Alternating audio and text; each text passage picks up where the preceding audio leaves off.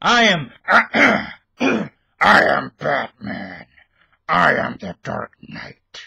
I am the darkest night before the dawn of darkness.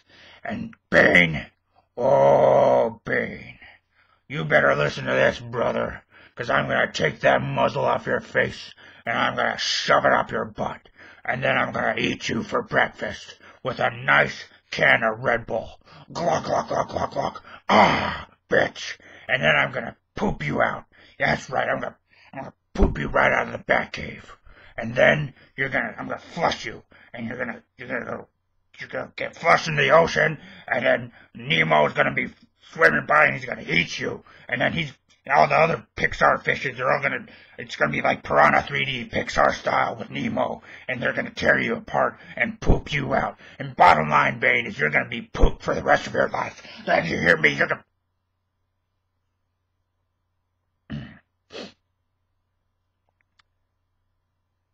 Wow, that got awkward.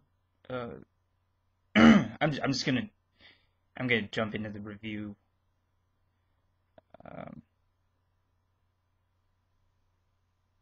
Yeah. So, The Dark Knight Rises. I saw that at the 12:45 screening last night, and as a fan of Batman Begins, you'll see the poster of it right behind me, mounted on my wall. And The Dark Knight, as a tremendous loyal fan of both films, it pains me to say that The Dark Knight Rises does not meet expectations. It's a little underwhelming for a film that's 2 hours and 45 minutes to only have some parts that are good, which is not good.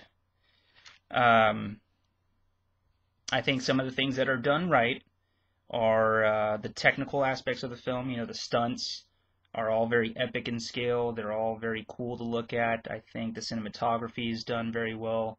There's a few scenes that would look pretty good as a wallpaper on my computer. I think Anne Hathaway is a great addition to the cast, or to Nolan's Batman universe. The fact that they've stayed faithful to the comic book character and brought it into this reality, it's amazing to see. And I think the whole dynamic between Christian Bale, Anne Hathaway, Catwoman, Batman, Selina Kyle, Bruce Wayne is done very well. And I think had the film focused more on that, maybe even just had Catwoman as the main villain, which she is. Like I said, it's a very good character because she is a villain at one point, then she's not. She walks a very thin line between good and bad, and it has a lot more depth to it that I think the film would have benefited more if they had stayed with it, but they don't. Instead, and here's where the problems come in, they focus on Bane, played by Tom Hardy, who I loved in Warrior, one of my favorite films last year, who just isn't given much to work with here. I had already heard rumors that the character of Bane was hard to understand because of the mask that he wears. The only reason I found that to be true is because I laughed through a lot of the dialogue he delivered. He sounds like Sean Connery underwater.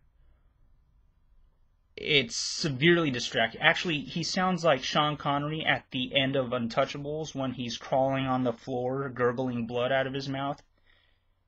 It's very cartoonish. It's very distracting. It pulls the menace away from the visual menace of the character. It's not fitting to the character, and all sorts of things. It is a horrible decision to have that character talk the way that he does, and he's in it for the majority of the movie. So it's a problem. Not only is his voice not fitting, his motives and his agenda, not only are they recycled from Ra's al Ghul, the character played by Liam Neeson in Batman Begins, but it's also kind of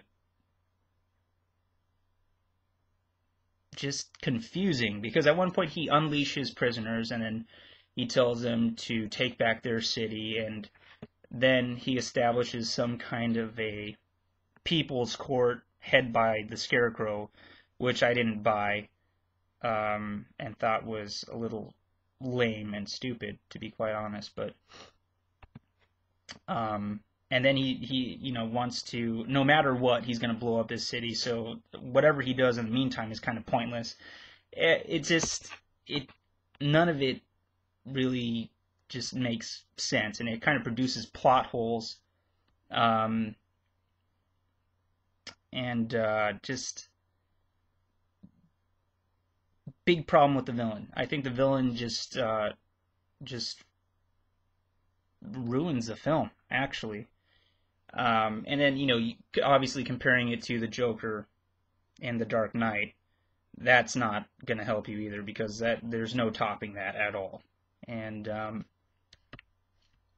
just so many things wrong with this movie that just should not have happened, given the amount of time and the amount of money that they used to make this film. It doesn't make sense for this to be such a flawed motion picture. But unfortunately it is. But I am willing to give it another shot. Obviously I'm in the minority, because 86% of the critics on Rotten Tomatoes gave it a favorable review. Although I have to say it's probably influenced by the amount of death threats critics are getting for panning the film. Critics could just be fearful of their lives, which I understand.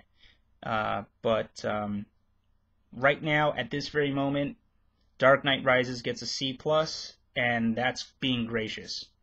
I'll give it another shot, watch it, and then I might update you guys later. But for right now, it's a clunker.